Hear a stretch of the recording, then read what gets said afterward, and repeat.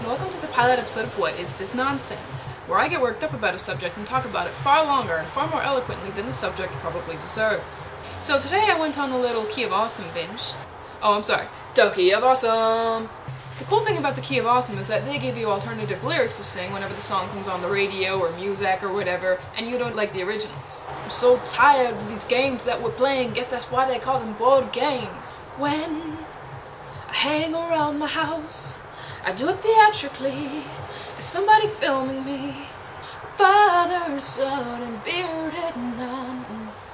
And sometimes they say what you know the artist really wanted to. Kanye, why are you here? I don't like this version, you're not on the album. I'm peeing in your yard, I'm trying too hard. But I digress. Note, I will do that often. So I've got my little Key of Awesome playlist, and I'm doing other stuff, so I've got it on, it's playing, and then it stops and I'm like, what? And this is on the screen.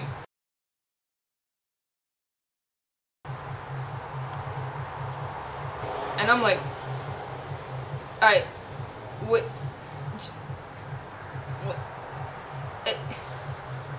Really? Wait, is this nonsense? What is this nonsense?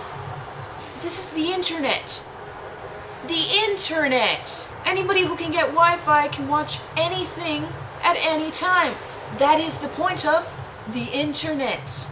Show creators are so worried about censors that we get Disney Channel. We're so worried about censors on the radio that we get this. All over your face, you dirty. I want to.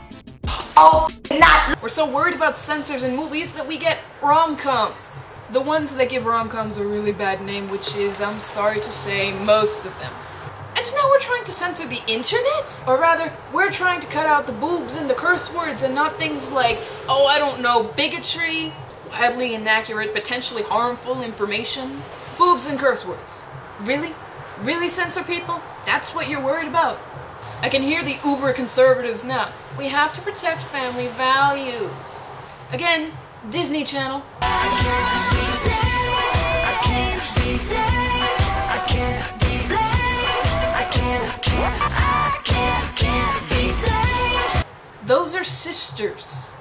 If we don't have censors, what's the worst that could happen? Our children see a naked body?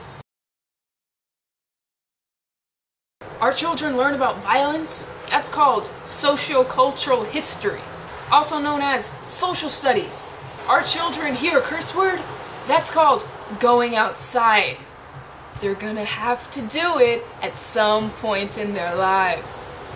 Now, warnings are okay. On TV in Spain, they have a little 13+ icon right around here, but they don't censor anything. A 5-second pause at the beginning of a video. There will be boobs and curse words. I can take. But cutting out stuff to make it more family friendly? Not letting movies be made because of too many boobs and curse words? No! Just no! What is this nonsense? This is why I'm here, bad parents. Let me guide you through this. Get your kids away from the TV. If you think they don't understand the concept of these people are gonna say bad words, you don't say them. Done. Sex scenes, we're never gonna see genitals. They're called bumping uglies for a reason. Your children are going to see boobs, hopefully a 6-pack, and then nothing else remotely new to them. Maybe a foot sticking out from under the covers. Come on. Drugs. Tell them, you know how when you eat candy you get hyper? They'll be like, yeah, this is something akin to that. I'll explain it to you in more detail later. Different drugs make people do different things. I think I described cocaine with the hyperactivity. Pot just makes people really lazy and sleepy. And happy, but primarily lazy and sleepy. So honestly, bad parents, show this video to your kids. MPAA and the FCC, you can kiss my angle side. Wait, that's not the angle side I meant, but that looks really cool. Like and favorite this if you agree with me. Leave a comment. I can't promise not to delete it. It depends on your grasp of sanity in English, or Spanish, or Italian, as the case may be. subscribe if you like this and to stick around for more. I'm going to be doing political and religious issues as well. Next video is going to be about Gandhi, Buddha, Che Guevara, and Martin Luther King Jr. There's a connection to them more than penis, so keep watching. I'm probably going to annotate it in once I've done it. It's also going to be down in the description. So thanks for watching, see you next time, and bye!